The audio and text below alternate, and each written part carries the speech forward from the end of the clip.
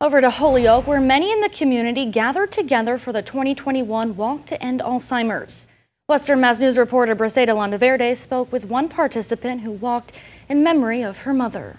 Purple flowers seen all across Holyoke Community College on Sunday, each one representing the commitment to end Alzheimer's. I walk in her memory for Team Sally Lou, and this will be my fourth walk. The Alzheimer's Association Walk to End Alzheimer's was held this weekend in a hybrid model amid the COVID-19 pandemic.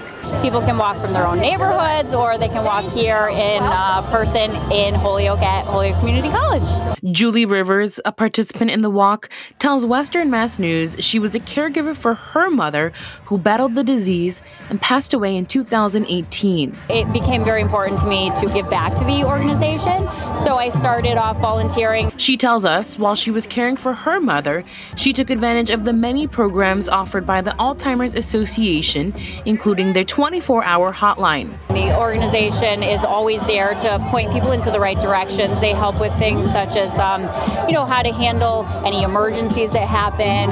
They can help if you need to talk with a lawyer or a doctor or a specialist, things like that. The organization also provided field trips for her mother while she fought the disease. So my mother was able to go 2 different places around the state with other people who were in her same situation. And that was just really helpful for her to feel a lot more comfortable. Rivers urging anyone who may need help navigating the disease to contact the Alzheimer's Association for help. That was the biggest step, was making that initial phone call. And once I did, it was really life-changing for me in a positive way. Briseida Landaverde, Western Mass News.